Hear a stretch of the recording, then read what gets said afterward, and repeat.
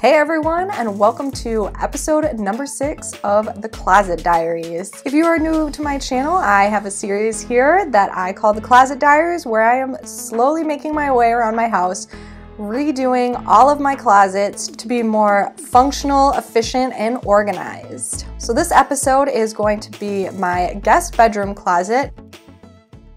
So before I started the DIY makeover, here is what this closet looked like. There's some new drywall installed because we had this closet scaled down in size to what it previously was to make room for a double vanity in the bathroom on the other side of the wall. So as you can see, there is no shelving or anything installed in here currently. So not only was I making over the closet, but I was painting and redoing the guest bedroom as well. So that is going to be a separate video. So I started this project by giving all of my trim work a nice fresh coat of paint.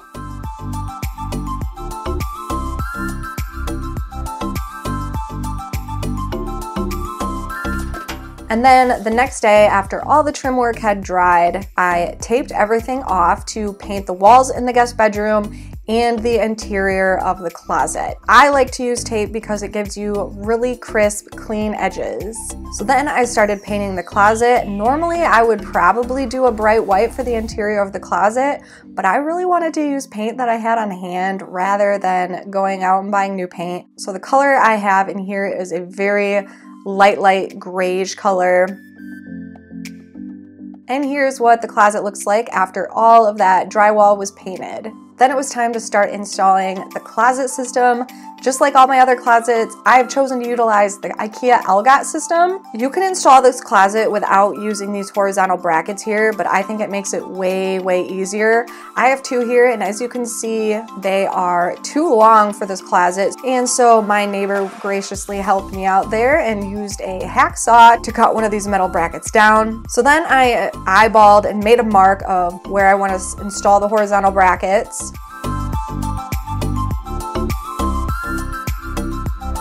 And as per usual, I am using drywall anchors in every single hole I drill.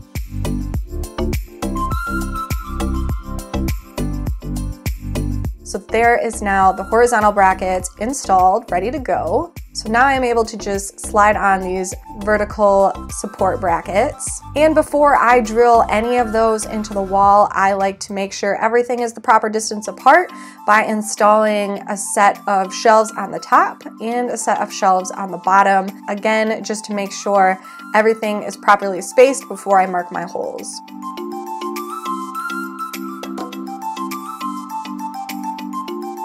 And once all of that is just kind of settled in, I will use my level to shift anything about to make sure it's as straight and lined up as possible. Then I go ahead with my pencil and make all my mark for the drill holes.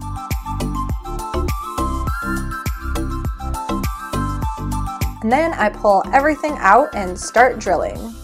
I didn't run into any studs in this closet, so again, I made sure I used a drywall anchor for every single hole.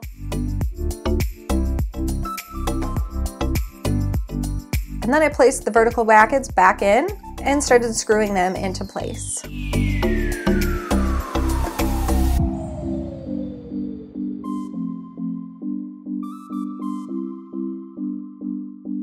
After all the support brackets were put into place, I used my vacuum to clean the inside of the closet really well and pick up all of that dust. And then I started placing all the brackets and shelving inside. I like this system because it's pretty user-friendly, it's very customizable, and very budget-friendly. I probably spent maybe $60 to $75 on the pieces just for this closet. So the IKEA website has an Algot planner tool that you can use to plan exactly what pieces you need to get and how you want to place them. One of the things that I kind of screwed up and didn't take fully into consideration is space for these drawers to move in and out. They ever so slightly bump into the baseboards around the closet, which is unfortunate. If I would have shifted the entire fixture over just to the left a few inches, I could have avoided this, but there was nothing I could really do at this point, and it was still functional. But that's just a side note for you to make sure you take that into consideration. So like I said, since this is my guest bedroom, I don't have a lot of stuff to put in here, but I did want to make sure it was set up like a standard bedroom closet for resale purposes in the future. And here's what the closet looks like all installed. It is a small closet, but I think it is very functional. And there is some extra room to add some more shelving at the top if I wanted to later on. And then the next thing I needed to do was work on the closet door itself. So this closet door was just kind of build a grade with primer on it only as you would buy it. So I am painting it with the same paint that I use for all my trim work and baseboards. So I gave this closet door 2 coats of the bright white paint to match all the trim work.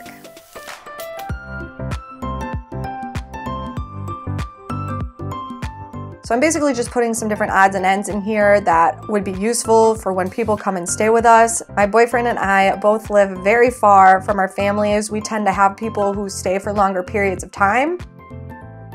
And up top, I am putting my air mattress as well as a few extra pillows.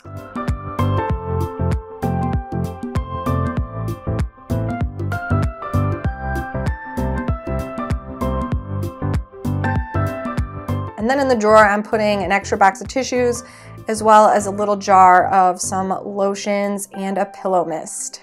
And that's everything I am putting in here for now. Like I said, it is not very exciting compared to some of my other closets. Here's kind of a closer look of what I was talking about with the drawer. And that's everything for my guest bedroom closet. Very happy with how everything turned out.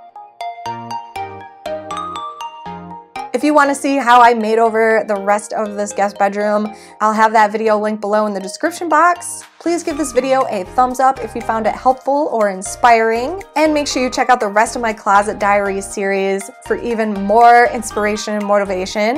And don't forget to hit that subscribe button down below. Thank you guys so much for watching, and I'll see you in my next one.